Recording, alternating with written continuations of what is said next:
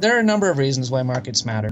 First of all, people should have the freedom to form into markets, because in order to prevent things like market exchange from emerging, you're going to have to use some sort of violence or hierarchical domination to stop it. So if you are in a social anarchist utopia and there is someone from one cooperative, let's say, and someone from another cooperative, and they want to trade what they have, in order to stop them from trading what they have, and I don't just mean barter exchange here, there might be multiple people in the party and they might be agreeing to use a medium of exchange that begins to look a lot like money. Maybe it could be shells or whatever. And these things did emerge even in pre-capitalist societies quite quickly.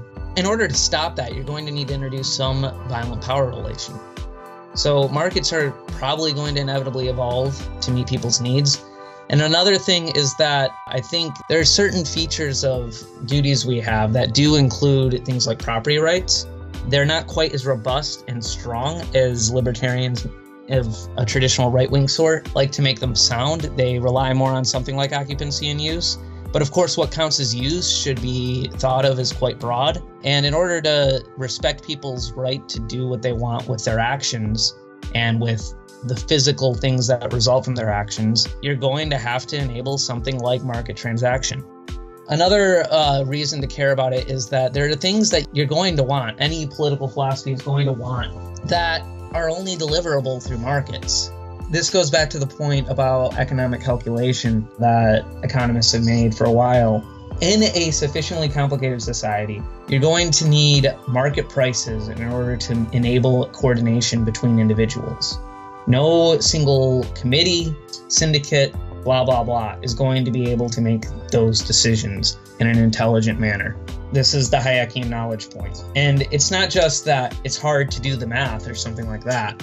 It's that the type of knowledge necessary for economic production of various goods that we want is necessarily dispersed, oftentimes implicit, not translatable.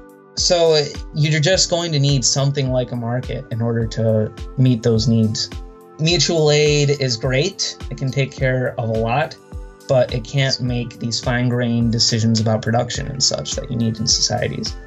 I have been talking about centralization as if I am arguing with some more traditional socialist here, and a lot of social anarchists want to resist the phrasing of centralization because they think that like these communes should be small and dispersed, and that begins to look like decentralization.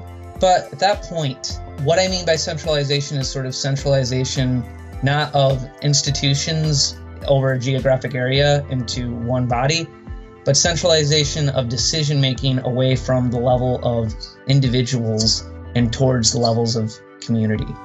And I think that social anarchism is still guilty of that.